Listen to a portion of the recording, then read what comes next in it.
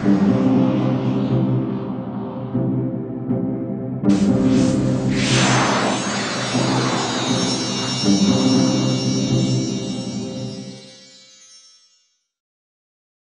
do you really make change? And maybe, just maybe, you make change if you can speak to people in a language they understand.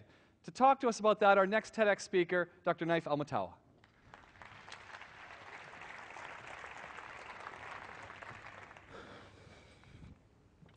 Bismillah ar-Rahman ar-Rahim. Thank you very much for the invitation. I'm going to talk to you about the 99, but before that, a little story that happened this summer about speaking people's languages. I have 5 boys. My 4th is a Scooby-Doo addict. Last year, he got angry at me over dinner and called me a meddling kid. But this summer, I was writing in my office in New York, in my house in New York, and I'm one of those people. I didn't choose to be a writer. Writing chose me, and if I have to write and I'm not writing, you don't want to be around me. I'm not a lot of fun. And my son came to me in my office and said, Baba, he had left a Scooby-Doo toy in his playhouse in the yard. Can you come with me and get the Scooby-Doo toy? I said, I gave him this look. I said, Rayan, later. So he looked at the ground, looked back up to me and said, Baba, I want you to come with me to my office in my house. I have work to do. He's 3.5, and he brought himself down to my level.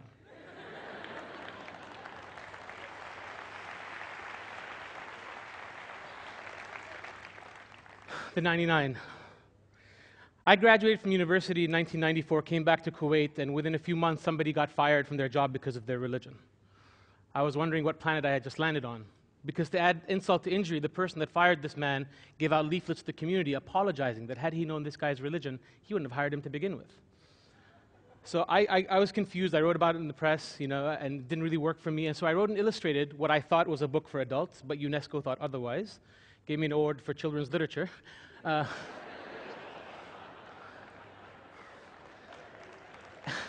so as not to argue with them, it became a 3-book series. The first one did really well. The second one did really well. The third one got banned. The fourth one got banned. I quit writing at the age of 27. I said, enough. I'm not doing this anymore. Went to graduate school to become a clinical psychologist because my parents told me, I told them when I was 9 or 10, I said, I'm going to be a writer when I grow up. And they said, Naif, that's a great hobby. Don't ever think about doing that as a profession. And so I kind of, I was a closet writer. And did my training. I trained at Bellevue Hospital in the Survivors of Political Torture program. Because I spoke Arabic, my patients came out of this part of the world, but there were people there from all over the world. We do not have a monopoly on how not to treat others. Okay? And in my thinking during that process, I did it for a couple of years, and I needed a break. And so I went to business school, which was kind of torture. Have you guys ever taken finance classes? People called Finance 101 baby finance, and I said, this thing grows up? So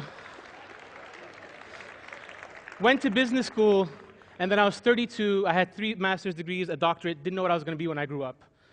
And I was making the annual pilgrimage of all Kuwaitis from Edgware Road to Harrods.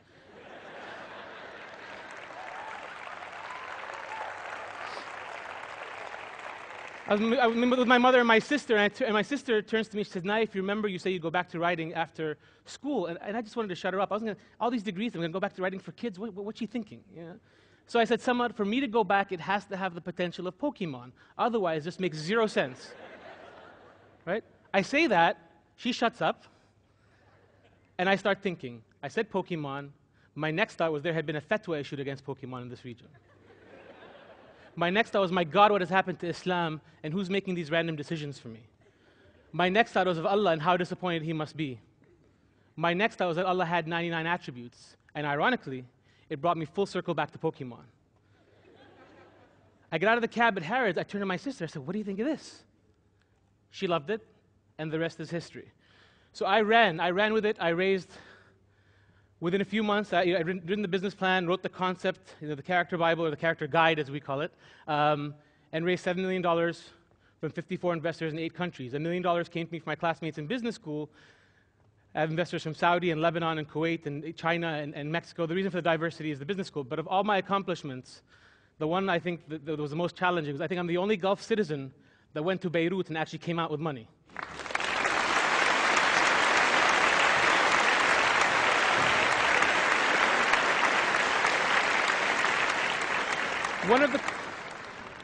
One of the questions I kept getting asked, did you talk to any religious scholars? And I would always avoid that question like the plague, right? If I get pushed, I say, well, I spoke to Emo Phillips.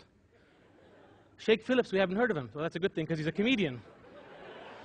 What do you mean? I said, well, Emo Phillips said that up until the age of 10, he used to pray to God every day for a bicycle. And at 10, he realized that God didn't work that way, so he stole the bicycle and started praying for forgiveness. I knew in my heart that if I went to somebody and said, this is what I want to do with the 99 attributes of Allah, they would have told me the 100 reasons why I shouldn't do it. And I knew myself enough to know that I'd do it anyway. So why deal with that? So we created the concept. I got an outpouring of support from various scholars from all over the world, but not in the most conservative countries, where we were not allowed into a couple of countries for a couple of years. And the way I dealt with that, I didn't quit writing like I did when I was 27 because I had millions of dollars from other people, though it was tempting. When I did my second round of finance, I raised $16 million from an Islamic investment bank, okay? And they have 7-member Sharia board who approve what I'm doing for Islamic audiences, and we were allowed into the more conservative places on earth. And a cute story from back then is my son, Faisal, came up to me. I was on the phone, and my kids love what I do. I mean, superheroes, they're boys, and what do you think? And he said, I'm on the phone, Unicorn said this, Unicorn said that. You know, I'm going to have dinner with Unicorn. I hang up. Faisal comes to me, big brown eye. He said, Baba? I said, what? So you talk to unicorns too? I had to go to New York 3 years after 9/11, not only convince people who could do the math and knew that 9 times 11 was 99, right? But I had to convince people that I wanted to create superheroes based on an Islamic archetype. Took a while, but I got some of the best names in the industry. People have written for X-Men and Power Rangers and Spider-Man to be part of this project. And basically, I told my investors, I tell them now, you know, the only person crazier than me was you, you know? But I was able to bring in these people to work together on this common goal, and the sell was this to the investors: this would not, and could not, and will not be another made in fifth world country production. This was going to be Superman, or wasn't worth my time or their money. Okay? So the concept, very simply, the 99 is based on 99 attributes of Allah. To boil down the concept, there's going to be a premiere tonight after I speak of a trailer. The actual animated series is being sold at MIP as we speak in Cannes. I'm going to show you what the animation is going to look like. But basically, the 99 characters from the very beginning, I knew because I had been banned that that was not going to happen to me again. And if it did, Pokemon did plenty well without being allowed into this region, right? So from the beginning, the intellectual property was registered under a company, the Kuwaiti company's other company in New York, from day one. Nobody could come after me. Number 2, the characters were from 99 different countries. It wasn't just Arab heroes, right? Because once you get to Spain or Iran, no one cares, right? So the characters are from the US and Mexico, they're from all over the world, okay? And basically, they're based on those. Somebody mentioned Dar al-Hikmah earlier in the talk, and actually there's a story that in 1258, the Mongols invaded Baghdad, and the books from Dar al-Hikmah were thrown in the Tigris River, and the Tigris changes color with ink. It's a story that kids grow up here with. I used that as a pivot, and I rewrote it. In my version, that knowledge was saved onto 99 stones and was scattered all over the world. But those books were not just Muslim books, because the caliph at the time had told his scholars, translate any book you get your hands into, and I'll give you its weight in gold. After a while, the advisor complained. He said, Your Highness, the scholars are cheating. They're writing in big handwriting to take more gold. And he said, let them be, because what they're giving our culture is worth a lot more than what we're giving them.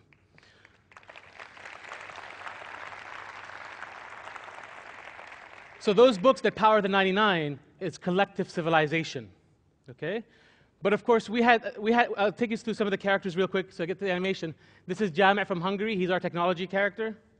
Hadia from the UK. She's originally from Pakistan. She's able to find things. Jabbar from Saudi. Listen, I'm from Kuwait. We're a small country, so. Noura from the Emirates. And anybody who tells you Ajaj was the first Emirati superhero? No. But I didn't say that. Okay. Mumita from Portugal is one of the things I had to decide, because early on, the 99 attributes of Allah have a yin and yang, right? There's Jabbar, Hakim, Muhaymin, right? There's the powerful, the strong, the hegemonist. There's the kind, the merciful. we're going to have the girls, mending the bones while the boys were breaking them. I said, no. So Momita is a girl, but she's a fighter. I've met a few of those. Fattah is from Indonesia. He opens up portals that they travel through. Samir from France. Samir is mute. We have a character in a wheelchair. We're working on a blind one and a deaf one as well. Mujibo is our first hijab-wearing character. We're going to have 4 or 5 that do that. But again, a lot of them don't show their hair because the idea here is that there are as many interpretations as there are people. And this idea that there's one way and the rest, are against us is what has us in the hole we're in today. Batina. I came up to my wife one day and said, I created a character after you. She said, show me. I showed her. She said, that's not me. I said, look at the eyes.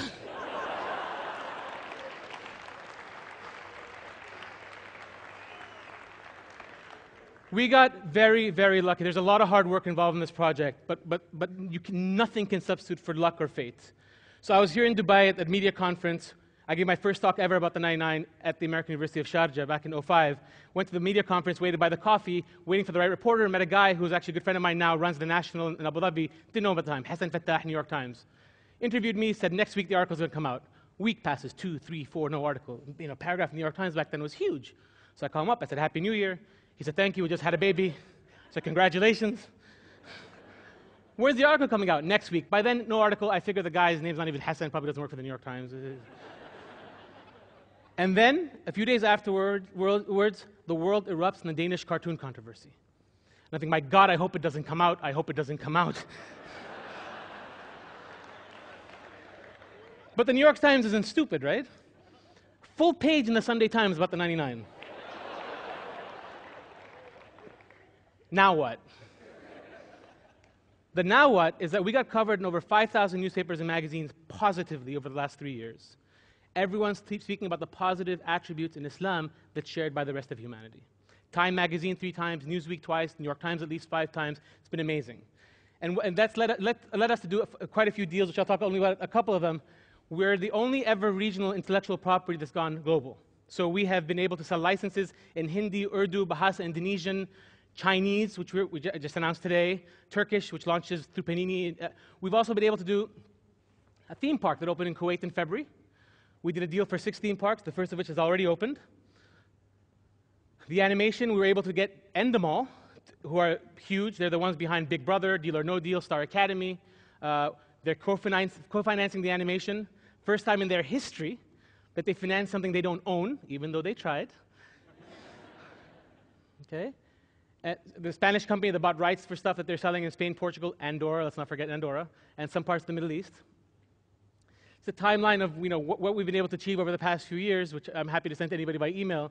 But basically, how do you know when you sell your investors something as lofty as this cannot be another made in fifth world country production? It's got to be Superman. How do you know when you've achieved that? You know when DC Comics announces that in 2010 there will be a series where Batman, Superman, Wonder Woman are going to be working with the 99 towards common goals.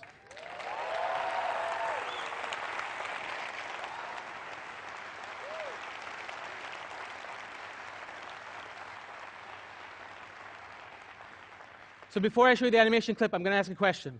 How many of you here have read The Catcher in the Rye? How many? Almost everybody. How many of you have killed in the name of that book? Nobody? You laugh, but 30 years ago, Mark David Chapman shot and killed John Lennon with a copy of that novel in his hand. And he told the police he got the ideas to kill him from the book. A year later, John Hinckley also tried to kill President Ronald Reagan. Also, during the interrogation, referred to the same book. So whose fault is that? Is it the book or the deranged lunatic who pulled out his own messages?